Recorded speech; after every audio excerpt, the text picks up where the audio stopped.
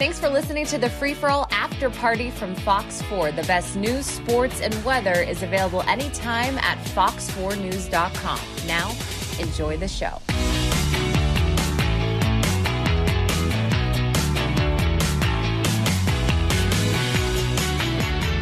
All right, this is the third edition of Free For All, the After Party podcast. Mike, how do you feel on this lovely Friday morning of February 11th, 2022? I think it's one of our favorite weekends of the year, Sam, when you do what we do for a living, right? I mean, Super Bowl weekend, it's always fun. The anticipation continues to build. I've covered a lot of Super Bowls in person, and so some of those memories come back, but it's why would you want to be in Los Angeles soaking all of that in when you can be back here in North Texas covering it from afar? So we're doing our best. We've got a good week, I think, on our TV show, trying to bring home some of the local angles, and there are a ton of them. But no, I'm doing well. How are you? We're gonna get into some of your Super Bowl memories here in a moment. I'm lovely. I'm a little tired, but that's no surprise. I'm not a morning person, as Mike knows. I typically don't go to bed before 2 a.m. Fun little fact about me. My mom is always like, Sam, when you go home, you need to wind down, put your phone down, shut the lights off. I'm like, Mom, when you get home from work at like 5, do you go right to bed? No, it's the same thing. Do you snap back at your mom typically like that? Is that the tone you use with your mother? No, I don't. I mean, sometimes I'm a little feisty, right. But here I am. No, I'm happy. But before we get into all this Super Bowl stuff, Mike, we have to talk about our day yesterday, which was way busier than we thought. First, starting with the NBA trade deadline. When it comes to the Mavs, Mike, I honestly, I didn't think they were making any moves yesterday. I hadn't really heard a lot of rumblings that were picking up traction, earlier in the week.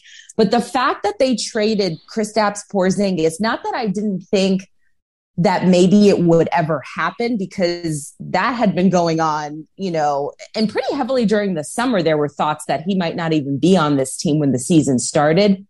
But in my mind, he had just started to pick up a little rhythm. I wanted to see him and Luka this time around in the playoffs together, especially with Jason Kidd. He was so unhappy with how they utilized him last year in the playoffs. And now we're never going to get to see it. So that duo, that partnership, very short-lived. The more I think about it, the more I hear about it, the more I read about it. I think so much of this had to do with dumping that contract and the fact that here's a guy that had just missed so many games due to injury. And I think they finally came to the conclusion that this was just never going to be a player who could stay on the court enough to begin to justify what you're paying him. And even though the chemistry seemed better with Luka this year, with Jason Kidd and his staff doing a better job than Carlisle did in terms of making that work, they just never seemed totally comfortable together. And this is Luka's team, obviously, without a doubt. And this move wouldn't have happened unless Luka was comfortable with it. I'm not saying they necessarily went to him and asked him about it, but they knew how Luka felt about it before it happened. I have a feeling. Yeah, it was a surprise, but these tend to happen on trade deadline day. You've covered the NBA for a long time in Oklahoma City before you came here, and we started to hear that maybe Dragic would end up here, going to San Antonio. Then they're buying him out. That still might happen. And I thought, that'd be a nice little acquisition. And then boom, the KP thing happened. So I don't know how much it really changes for their team this year, to be honest. I mean, they're going to be a playoff team. It's going to be a struggle to win a first-round playoff game or a series. It would have been with KP or now without him. And I don't know how much these guys are acquiring can help right away either. But I think they think that it makes them better long-term in terms of giving them some flexibility. And Harrison, the GM, said that, some flexibility to make other moves because of what they won't have to be paying Porzingis now. Yeah, it was funny. Luka was quoted as saying last night that he likes to be involved a little bit in terms of what they're doing with the trades, but that he was shocked that KP was traded, and he said he was still sleepy when he heard the news, which I found kind of funny that he was quoted as saying that. But yeah, I think this screams ultimately you want to keep Luka here because here's the thing. Everything's great now. He had an amazing performance last night, one of the best that we've seen arguably in his career, a new career high 51 points, dropped 28 in the first quarter, hit 7 threes. But ultimately, you better keep Luka happy because if you don't, he will leave. We've seen that in the NBA now. It's not like it was years ago. Guys will join super teams. Guys will demand trades if they're unhappy. I mean, just look at what happened with James Harden now going to Philadelphia. I mean, he's been all over the place so much for that experiment in Brooklyn with Katie and Kyrie Irving. So, yes, I think ultimately it's about that. Like you said, Spencer Dinwiddie, Davis Bertans. It's not the splash necessarily that I thought that they would make, but, in terms of Luka, you put shooters around him. I know both of those guys are kind of having off years right now. We'll see what happens. And then in terms of the offseason, those contracts, Mike, are more movable because another guy you're going to want to keep around is Jalen Brunson, who everyone keeps talking about, who is going he's going to get paid a lot of money and teams are going to want him. He is a starter. He's proven himself. So it'll be interesting. But yeah, it was a way busier night than we thought. And pivoting over to the Cowboys for just a second, if we can, NFL awards last night, Mike. I think it's so funny because during the week, ESPN, and you made a comment about this too, that they did a 3-part series of what's gone wrong with this franchise during Super Bowl week. I mean, does that not scream of just the Cowboys brand and how they managed to stay in the conversation? Yeah. Well, we said this on TV last night, and it's funny how our night changed because, just to pull back the curtain a little bit, it's not that complicated of a process the way our TV show goes together. But early in the day, we thought, well, DeMarcus Ware is probably going to get into the Hall of Fame. That's a lead story. A Cowboy goes into the Hall, and then off of that, somebody from the Cowboys is going to win an award or two. Dak's probably going to win Comeback Player of the Year. And then we'll get to the trade because that's been around for a while now. And then the Mavs game. Well, suddenly nothing really goes right for the Cowboys of the awards. Parsons, as we all knew, won Defensive Rookie of the Year, but Burrow over Dak for Comeback Player of the Year, which I don't like. That was the Burrow mania. I realize is running rampant now. You think Dak should have gotten it? As I tweeted, if your foot is pointing in the wrong direction one day, and then a few months later you're back playing football and throwing 37 touchdowns and 10 interceptions on the top ranked offense in the league, I'm sorry, you're the Comeback Player of the Year. I know Burrow had he tore his ACL and MCL. He did, and that's a nice little story and a nice little injury. And then he came back and brought him to the Super Bowl. But I got to stay with Dak on this one. But anywho, none of the awards came through for the Cowboys. Where, again, I think got screwed in not getting into the Hall of Fame. Like coming off like a Cowboy homer here. But this whole business of the first ballot and guys having to wait and all this crap, I guess. Okay, whatever. He'll get in next year. Took Michael Irvin 3 years to get in. So I guess it's not that unusual for Ware to have to wait. But anyway, at the last minute, we decided since none of this came through, well, it's a perfect night to lead basketball. So we talked about the trade and then did the game because Luka had 51 points and everything. But it was kind of one of those fun nights to do what we do. And the great Mark Jones was helping us out, getting some stuff together at the last minute. So we got it all in the air. Yeah, is my audio crackling again? I'm sorry. Just a little bit. There you go. It's just hitting that there. Keep it away from the collar. Yeah. Is that the key? Yep. All right. Does it do it when I do this, or is it just the collar? No, it's just collar. But yeah, try not to do that too much either. Is it ruffling against? Okay. Yeah. There we go. You're good. Podcast things. It turned out to be a really, really busy night in sports, but we like that around here. You know what I didn't realize about this Super Bowl, Mike? Super Bowl 56 in LA. Fun little fact. Both quarterbacks wear the number 9. Did you realize that? Well, I did, but I'd never really thought about it before. Right? Stafford used to wear 7 in high school. I heard him talking earlier in the week about how he couldn't wear 9 with the Lions when he got into the NFL because some guy in the 30s wore it for the Lions. Stafford said some guy who probably completed 14% of his passes back then. But so Matthew had to change to number 9. Joe Burrow is there more to that story than just the fact that they both were number 9, or is that I just didn't realize it. I'm like, oh, they both were number 9. Joe Burrow had a crazy story about throughout his career he changed his number because this number wasn't available, because that number wasn't available. Super Bowl in sunny LA. You have Matthew Stafford, Joe Burrow, 2 great quarterbacks. We talked about it on our show last night. On one hand, you have Matthew Stafford, who, after all he went through in Detroit, 12 seasons, finally gets his shot. And now you have Burrow in his 2nd season, who is leading this quote-unquote Cinderella team to the Super Bowl, although they do not consider themselves a Cinderella by any means. And they've proven themselves when everyone was betting against them throughout these playoffs. What do you like about these quarterbacks, Mike? I mean, there's just so many storylines with these teams. It's nice to me to have some new blood, new faces in the Super Bowl.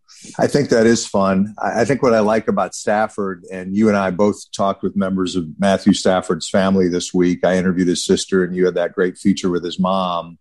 And they both just talked about his character. And I think what I like about Stafford is that he never complained, not that I heard anyway, during those 12 years in Detroit, where they put a bad team around him year after year after year. And all of the experts said, man, if only Matthew Stafford had something around him. This guy's an amazing talent. And even I started to wonder, well, maybe it's not just the talent around him. Maybe it's just Stafford as well.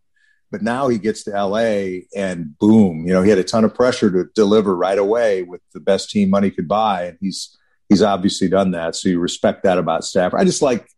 I don't know, they carry themselves so differently. I think Stafford just is sort of a low-key guy. And Burrow already is being known for his swag. Aikman was on, I think, Dan Patrick yesterday, and he said that's the one thing I don't know if he said envies about him, but really admires about him is his swag. And Joe Burrow is kind of like a Joe Namath was at that age, just, wearing the clothes and wearing the sunglasses and just having fun with it. But you have to have the game to back it up, and clearly he does. So the NFL is about the quarterbacks ultimately. And if they have personalities and if there's some contrast there, that makes it all the better. So that's why this game's so much fun, I think. We're going to get to our picks, at the end of the show. But yeah, I agree with you. Joe Burrow, to me, he's confident, but he also has this little nerdy factor to him as well, on top of the swag. So it's kind of a funny dynamic. Yeah, that's why there's some irony to it, right? Because he's almost like this guy that just walked out of the library and now he wants to be cool to hang around with his other friends. Joe Shiesty. I love all the nicknames he has. Yeah, why is that his nickname? Joe. What does that mean? Shiesty. I got to look that up. I honestly don't even know. I think it's one of his many. Joe Cool was another one. I loved it when he won the national championship, how he was in the locker room with the cigar. I think that was kind of one of those moments that everyone was like, he's the man. Like after that. Yeah. But no, it was great talking to his mom earlier this week. I always think it's fun talking to the families of these guys because it's something that they too have dreamed about for such a long time. She's heading out there Saturday morning because she said that she wanted him to have the most normal week possible, that they're going to have a family dinner over at his house, which, by the way, there's all these articles, heading into Super Bowl week about Matthew Stafford's home. Go check it out. It's a $20 million home in Los Angeles in the same neighborhood as Kylie Jenner, among one name. But it's beautiful. It's modern. It's just funny because they always do these kinds of stories leading up. But then you have his wife, Kelly, Mike, who had that non-cancerous brain tumor 3 years ago. She's healthy now. They have 4 beautiful girls. So, it would be a great story for him if they were to win. It's funny because we talk about Stafford suffering all those years in Detroit, but as Corby pointed out on our show earlier this week, he was getting paid. So it was right. He was doing okay. But I think if he wins Sunday, only Elway would have had to wait longer as a quarterback to win his first Super Bowl. I think maybe Elway had one more season under his belt before he won than Stafford would have. This would be Stafford's 13th year, and I think it was always 14th. So it's pretty unusual to play this long without getting there and then finally, get there and win it. So a lot of people around here, obviously, the Highland Park angle, that community has turned out in full force to support him. And our news reporters, I've been doing a lot of stories this week on the Stafford shirts. And I saw this morning our very own Hannah Batal was out at one of the elementary schools doing live shots on Good Day as they were celebrating their favorite son, Matthew Stafford. So that'll be fun. And what's crazy to me too? So the Rams are hosting the Super Bowl. Tampa Bay did it a year ago, but they're actually the visiting team. The Rams are the visiting team. And the other thing I didn't realize, and maybe I should have realized this, that, the Super Bowl is its own entity. Obviously, it's a moneymaker. I think the average ticket price is $5,000 for the Super Bowl, which is insane. But do you know the players, they have to buy back their suites? Like Matthew Stafford for the Super Bowl, he had to buy back his suite, and it wasn't quite $1 million right under that. But can you imagine? I guess in my mind, I just thought, well, surely they're hosting the Super Bowl, the quarterback of the Rams and some of these star guys. I guess in my mind, I just thought that they wouldn't have to pay anything. So that was stupid of me to think that. Yeah, you feel worse for the guys farther down the chain, on these rosters who don't make nearly what Stafford makes, or some of the other. Aaron Donald or some of those guys, some of the guys who aren't making that much, what it cost them to try to get in. But yeah, the cost is just for the fans it's absurd. I was hearing this morning that there are parking spots that cost $4,000. Like if you want to park right up next to the stadium. And you're right that the Rams are the visiting team technically because of the NFCs, but they will get their own locker room. I read where.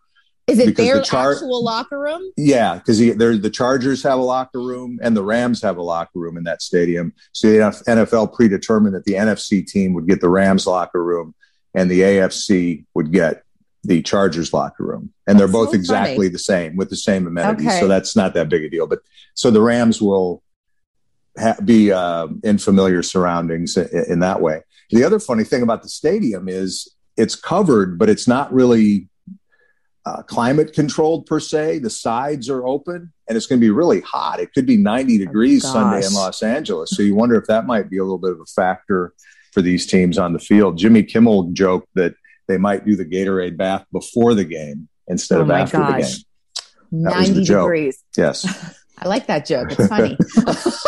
I could tell. He delivered it much better than I did. You've covered a lot of Super Bowls in your time. How many?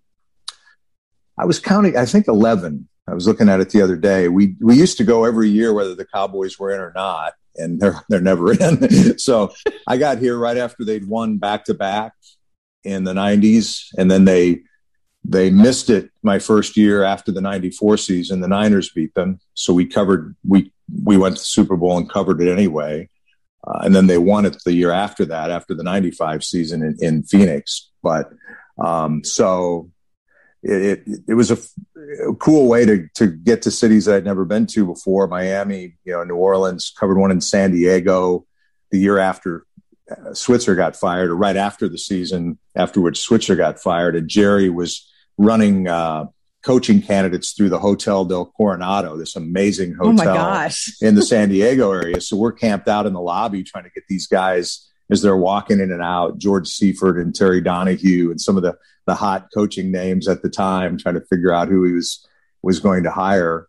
So we covered, I think the last one of the consecutive Super Bowls that I covered was the first Brady victory in a Super Bowl. I forget exactly what year that was.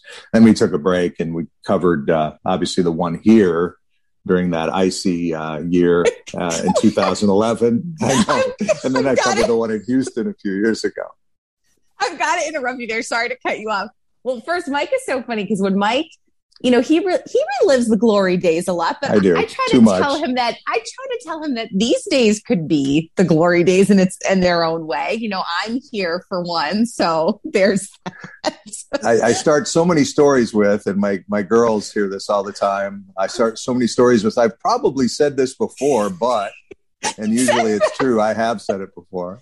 At least once every day you say that, but you actually have a great story of, you and our photographer, Chris Hanks, when you guys were covering the Super Bowl here, because it was one of the coldest weeks in Dallas history, if I'm not mistaken, right? And you have a great story about that.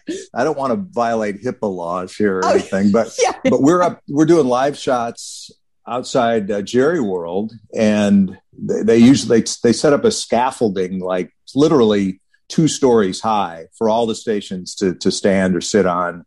So you've got a nice backdrop with the stadium there. And it was cold. I mean, the wind chill was probably single digits. It was windy. And Chris Hanks, our sports photographer, was standing up there for a long time. He wasn't just shooting my live shot. He was shooting live shots for other Fox stations, for our news reporters. So he was up there, I'm guessing, for a couple of hours without being able to come down. And I would just run. I'd wait inside and then run up, do the 2-minute live shot and come back down. Exactly. So after we're finished, I'm being a common man like I am, trying to help him carry some of the equipment down from the scaffolding. And we're walking to the car, and I'm walking, and I look back, and Mr. Hanks is on all fours back there in the parking lot. He had been overcome by the conditions. I mean, it was. Oh, I really can't even nasty. imagine. That's awful. I'm not laughing at you, Hanks, if you ever listen to this. It was really nasty. It's horrible. And so there was some sort of hypothermia situation setting in. So I help him up, and we get him to his car and start it and, get him warmed up. Well, I had somewhere I had to be, so I was just going to kind of send him on his way. And I'm walking to my car, and I get a call from one of our news managers saying, "Hey, you gotta stay with Hanks here and help get him to medical attention." So I'm like, "Okay, sure." So I go back and we get Chris. And I don't know if I should divulge the exact medical treatment, but let's just say we got him some more attention that helped him feel better. But that's the kind of situation we're talking about there, and the kind of sacrifices I make for my coworkers. I didn't get my dinner that night. Didn't you tell the nurse some joke? You joked that was your partner or something? Mike always trying to add the comic relief in situations. Well. He was okay, correct? He was all right. He got warm. Fine. And he's healthier than all of us put together right now. I mean, for a man his age, he has. Hanks he's very athletic. Robust. Yeah, but it's funny because I noticed on the Goodell presser the other day, the commissioner was raving about LA and the stadium and how it will host many, many more Super Bowls. And I'm thinking Jerry has to cringe when he hears that, because you wonder when Arlington's going to get another one. They're so lost in the shuffle right now. As great as that stadium is, that one stroke of bad luck that week. I mean, what if it was like it is now during Super Bowl week when it was here a decade ago? It would have changed the entire attitude, I think. But we got that freak ice event, and it just stayed cold all week. It was nasty. It was bad. So we're going to take a quick little break. We're going to come back for a little shorter second half of this segment. We're going to talk about our favorite Super Bowl halftime performances. Maybe best national anthem. Okay. All right. We'll be back.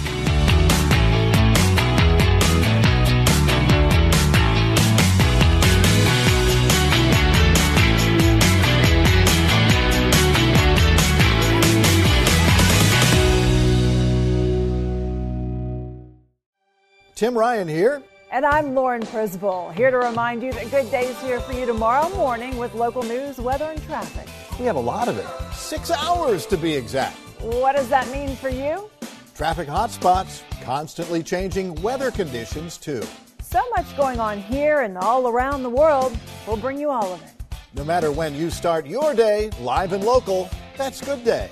4 to 10 a.m. on Fox 4. See you in the morning.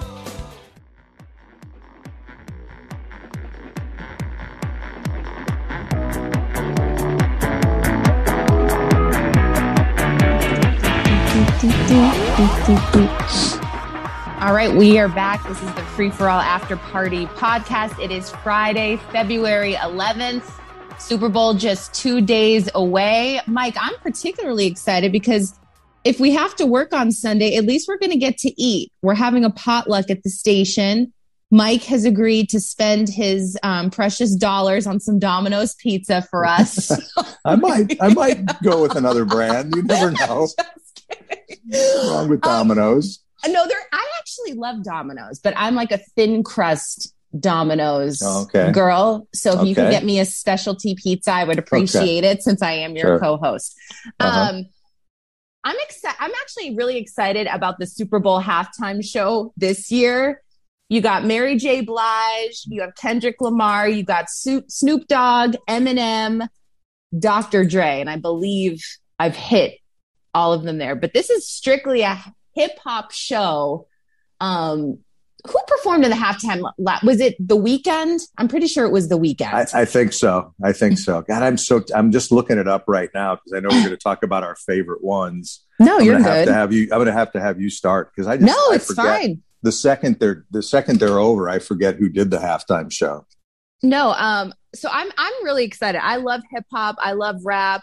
I just think, and here's the thing with last year's, I love The Weeknd. I think he's extraordinarily talented, but to me, when you have a Super Bowl halftime performance, it needs to be the type of thing where it makes you want to get up and dance. It's supposed to ignite the crowd. And I won't say The Weeknd can't do that, but I don't feel like he did that last year because some of his songs are much more mellow and kind of chill vibes.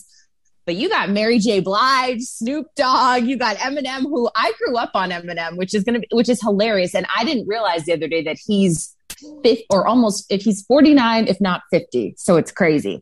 But if we're revisiting the halftime shows of the past, the first one that I always think about is Michael Jackson's halftime show in 93. I believe the Cowboys were playing that year. That's right. Yeah. I just remember him starting the show like really high up. I remember watching it live, really high up in the stadium. And then he popped up like out of the stage in the center. And that was when pyrotechnics and all that kind of thing was really big. You know, he was obviously more popular than he had ever been at that point. And it was just groundbreaking on a lot of fronts. But I mean, we talked about this the other day, that musical artist wise, who is a name that everyone would know, right? And that you wouldn't have to worry about the generation gaps. Well, I feel like everyone knew who I was so young. Yeah. Everyone knew who Michael Jackson was. And he was so popular at the time. Obviously, after he died, there was all that controversy. Not going to get into any of that. I'm just talking strictly about... No, let's spend a segment on that. his talent as a performer. And I just thought that performance was unbelievable. So that's the one that I always go to. It was a game changer, it seems, as to how that whole halftime thing came together. First Super Bowl I covered, Diana Ross was the halftime. She was a popular performer in the 60s and 70s, Sam. She had a group called the Supremes that did pretty well. Mike acts like I don't know about older music. And I understand what you mean about the show needing to get people up and dancing and all that, but it isn't really aimed toward the stadium. It's aimed toward the massive television audience. So I think there've been some great halftime performances that aren't really dance performances, like I think of U2, for example, and just the great, tight show that they do. And to me, it's just important that it sounds good. Yeah, if it has some elements that get the people in the stadium going, that's.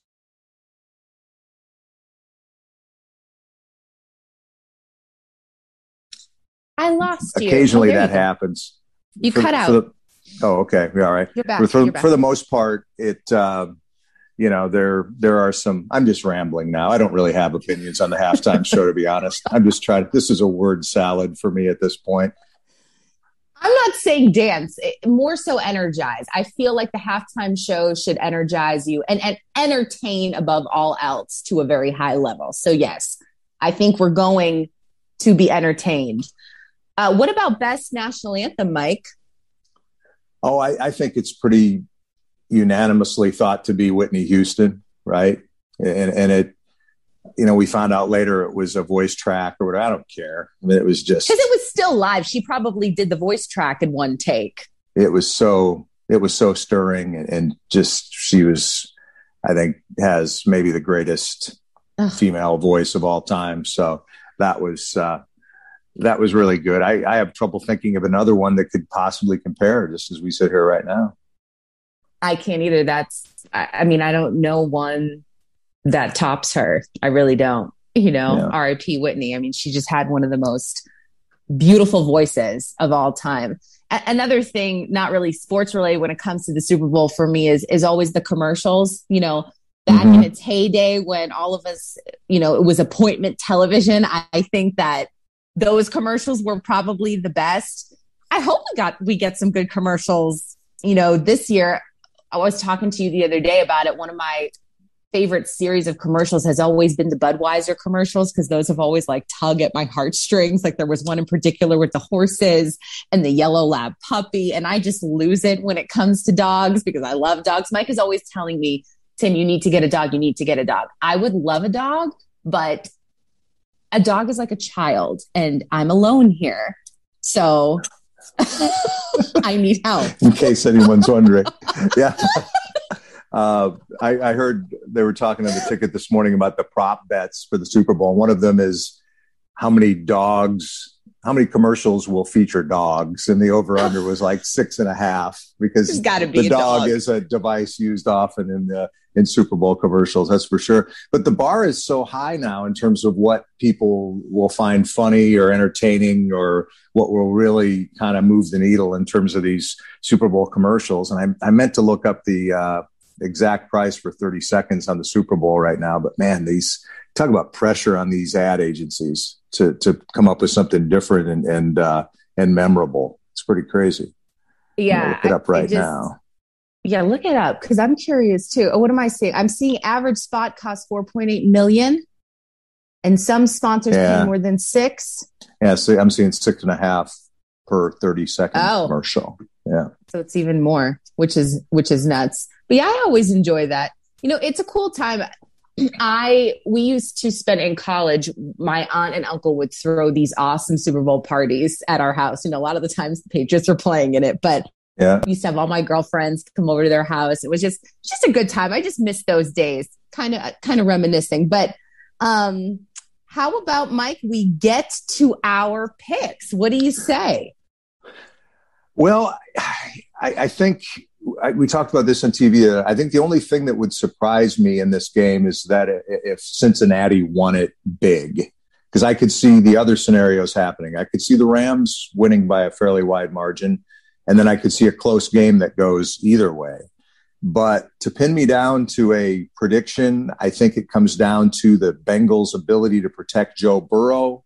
And I think there'll be times where they're just unable to do that against the pressure that the Rams can bring. And I think Stafford will be able to stay on his feet a little more consistently and use some of his weapons. So I'm going to go Rams in this game. I was not a believer early in the playoffs for the Rams, but they've converted me, and I'm going to go Rams 27, Bengals 20. The over-under, in case you pay attention to that type of thing, is 48.5. So you can add 27 and 20. And but I got these games. Sometimes are not as high scoring as you assume they're going to be. So that's what I'll go with. Rams by 7, 27-20. It's funny. We were talking to some of the Corby and Bob. I think Bob didn't believe it was going to be a close game. Corby, I think, thought it would be close. It's funny because it's half and half. Some people think not going to be close. I think it is going to be close. But Mike, I am a believer in the Cincinnati Bengals. So many people, I mean, every week it seemed like they made history. They hadn't won a playoff game in such a long time, making their first Super Bowl appearance in 33 or 34 years. This will be the toughest task for Joe Burrow in terms of that defensive line. There's no question the pressure that he's going to get from guys like Aaron Donald, Von Miller, those guys. But I do think he will be able to get the ball out quickly. I think he's proven himself. I think he's we're lucky as football fans that we're going to get to watch Joe Burrow in his career, because I think he's going to have a long career in the league, like some of these other young stud quarterbacks. But I don't know, that there's just something about the offense. I just think their backs have been up against the wall where no one thinks that they're going to win. And they have, like you said, this swag, this confidence, this whole team does, because people, if you look on paper, the Rams should win it. I mean, they're hosting it. Yep. Matthew Stafford has all of the weapons around him, to your point there.